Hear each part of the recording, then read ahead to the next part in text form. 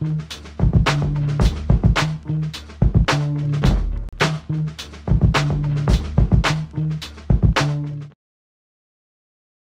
the early days coming up, I mean, you know, battling, shit, if you quiet kept, I had battled. The first battle I had ever lost, because I was the man in junior high school. First battle I ever lost was trying to battle AC Alone and Micah 9 at the Mardi Gras, man. That was the first battle I had ever lost, man. Them dudes were so good. This is what used to kill me. When you would battle them and you say your rhyme, they would tell you what words you was about to rhyme with that. Like, so you be in there trying to get it in, and they end up saying your shit for you and made you, and clowned you, like, you know what I'm saying? Like, that's how advanced they was. I had never seen nothing like that, man. Battling with them, Radiotron and them over there at Earl's Hot Dog Stand, you know, me and the LA Cool, we never really had a battle, but we was from different crews that associated with each other and stuff like that, because my early years, my first rap group was called Bedrock Crew, which was from West LA, because, you know, you had the West LA crews. Bedrock Crew was my crew, then you had another crew, TDF, Too Damn Fresh, which was associated with Ice-T and stuff like that. Because a lot of the MC and B-boying that used to go down used to be at Ultra Wave. And that's the late, you know, the late 80s when Ultra Wave was popping, which was really a West Side thing. They used to have parties over at Veterans Auditorium. You know, that's when it used to really go down, and that's when we had a lot of dance crews in LA where the cats used to wear the turtlenecks and the creepers with the tapered khakis, you know what I'm saying, and the gravy sports jackets and stuff like that, you know. But that's where a lot of those things used to come in at, man. I really started getting into hard in the battle scene was like maybe early, I guess it was the early and mid 90s, man. I won the battle at the Rap Sheet magazine. Their first battle that they took place, man, I was in that, and I actually won that battle. And a lot of prominent people that was in that one was like Exhibit was in that battle. I think Elemento might have been in that battle. It was a couple of prominent dudes that was in that battle, man. You know what I'm saying? Back when cats was battling over a beat, man, because I'm not too fond of this acapella. To me, acapella battling is like, it's like borderline cheating. But it's funny, me and AC was talking about it last night, and I put it in perspective like this. Those acapella battles that they going on right now is like the equivalent to playing chess slow or playing on the clock. Playing on a beat, rhyming to a beat and battling over a beat, that's like playing chess on the clock. That acapella stuff is like slow chess. You take, you know, it's gonna take forever. You know what I'm saying? But that's the equivalent of it. And people, it's a market of it for it, man. But me, you want to impress me, say that shit over a beat. So, even those days with the hands, and we always had a beatbox. Like to me, in hip hop, that's one of the lost elements. That's funny now because I'm actually looking for a beatbox because I want to do some experimentation with a beatbox and see what I could bring out of that, man. Because you got to think there was certain songs, man, that was beatbox, all beatbox, like Lottie Dottie's all beatbox. A lot of some of that early Fat Boy stuff, all beatbox. So to me, even Just Ice, LaToya, you see what I'm saying? Like there's some classic songs where it's done, but it never went mainstream. You know, I wish beatboxing would have caught on like these motherfuckers on this auto-tunes. What if beatboxing would have caught on like auto-tunes?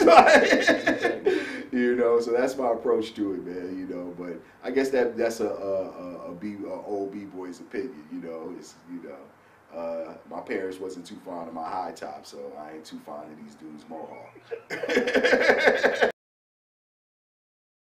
With the Movement X album, what it was that we got, being inexperienced and being kids, we got caught up in a sucker move. And the sucker move was that we were signed to Columbia through a production deal.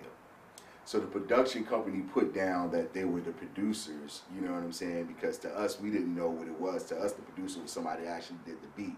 But they came and approached us like, no, the producers are somebody that put it together, you know, and Quincy Jones don't play all the instruments, he just brings everybody in. So musically, everything was done musically by my partner at the time, King Born.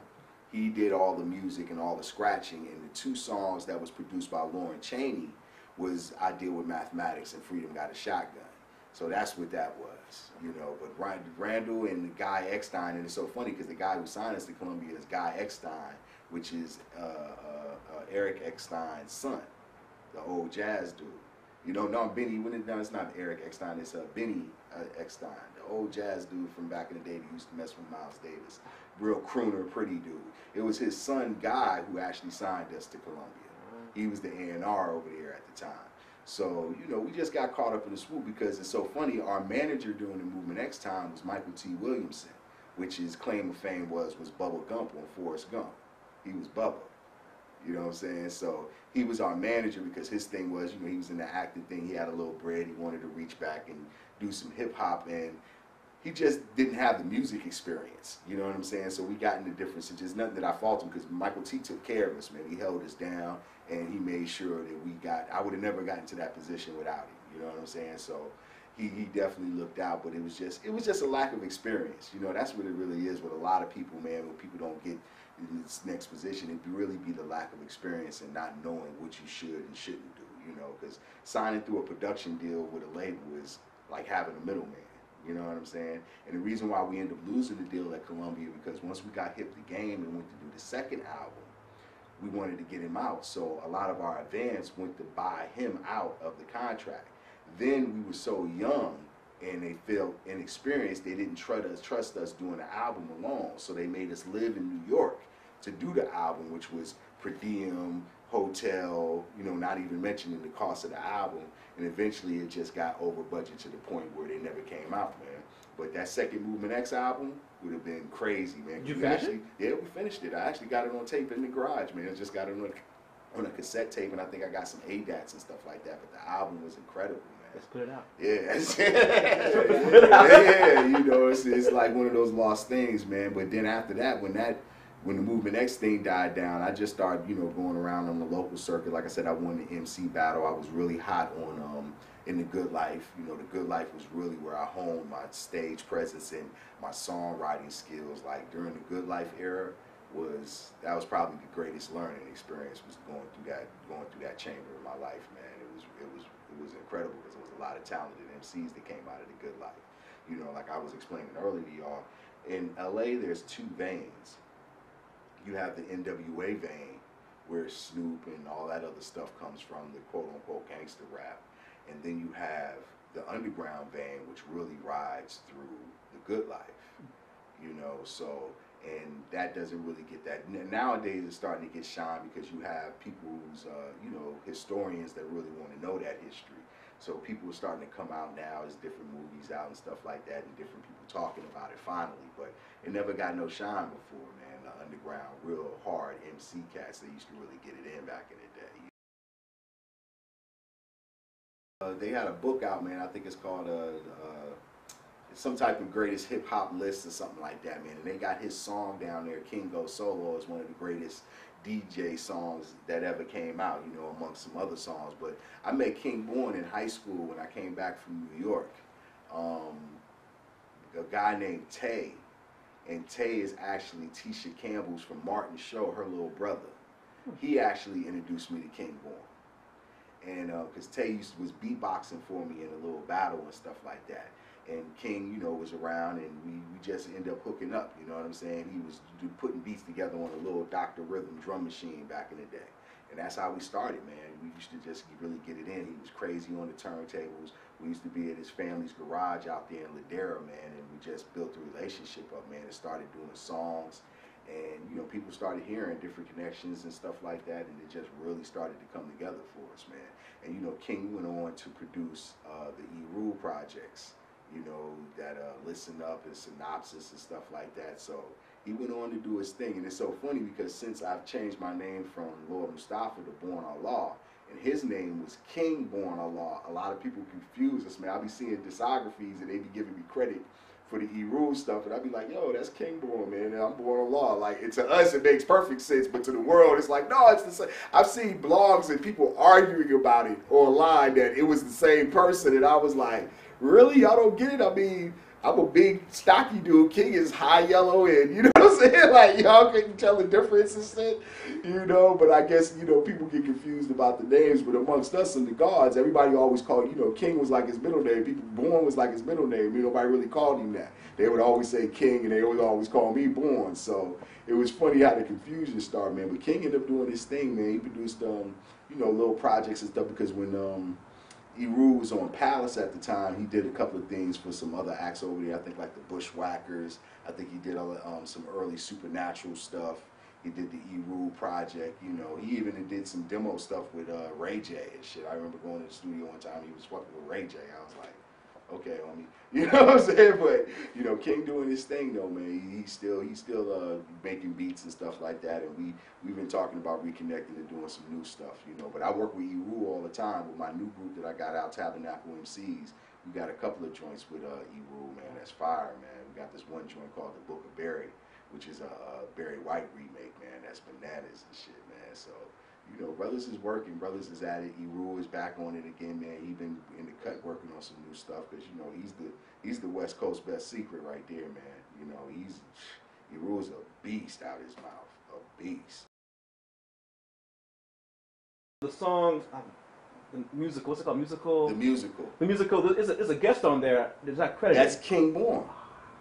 Okay. That's King. We never really credited him on it, but the guy that's rhyming on the musical is King I thought so, but I wasn't sure. Yeah, okay. That was an odd thing because we was messing around with the ideas because we wanted to do a concept eventually where we did a song called Vice Versa, where he rhymed and I DJ'd.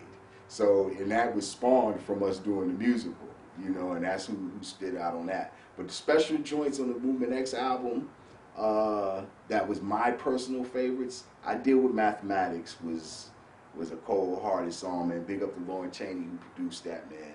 That was real ill. Coming At You, I enjoyed a lot. Like all the beat, there was some stuff on there that we was forced to do, like the environmental song, Universal Blues. You know, that was an odd thing, but a lot of people clung to that because no hip-hop artists had ever did any environmental music and stuff, man. So I wasn't too gung-ho about doing it, but I did it nonetheless. It's well done, though. Yeah, for what it is. It wasn't corny. That'd be my main thing. It's like I love taking subjects that people won't do, but I can't do it corny. You know what I'm saying? A lot of people would do it just to get it out of the way and it'd be so corny, but I kept it hip-hop. You know what I'm saying? I start quoting the actual facts in there, how much land, how much water. I took it how 5% it was supposed to take it, you know? So, but the standouts to me, like I said, the musical was one of them. Coming At You was one of my favorites. Is My Mic On is one of my favorites, man. I Deal with Mathematics. Yeah, those was like probably like my four like that I was really into, you know. Freedom Got a Shotgun was cool because we did the video and everything, man. That was like my first video. And that's back when videos was big productions and stuff, man. You know what I'm saying? Having a Winnebago and it's being catered and all that stuff. I don't like to do that shit no more. Homie's coming with the camera and somebody's gonna carry these wires, homie, and we're gonna hit up these locations and keep it pushing. Ain't nobody out there with no Winnebagos and shit like that no more. Them days is gone.